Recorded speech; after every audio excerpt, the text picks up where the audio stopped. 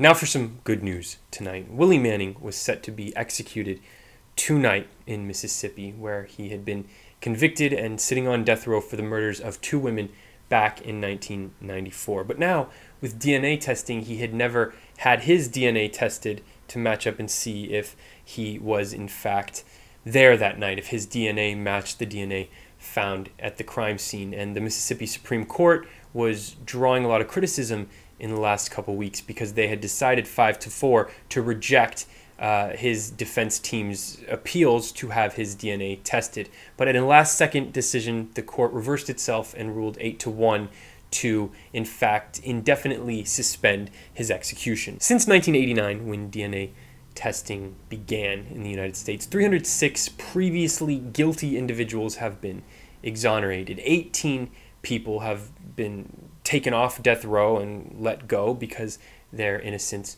was proven, and 7 people, not on death row, but 7 people who had been convicted of crimes in the past have been exonerated in Mississippi through DNA testing. So it just raises the question, if prosecutors were so sure that he was guilty in this case, why wouldn't they be open to DNA testing? Why wouldn't the Supreme Court be opening to DNA testing? Why do you have to go to the last minute like this, to the final hour before you reverse yourself, stressing everybody out, making a big public skeptical and bringing a lot of criticism that's not necessary onto yourself? So not only does this raise the issue of Mississippi's far from perfect justice system, but it also raises the issue of whether we should have the death penalty anymore in our modern, industrialized, developed society. We know that the death penalty is far more expensive than giving someone life in prison. And now we know that the death penalty is imperfect because we've oftentimes,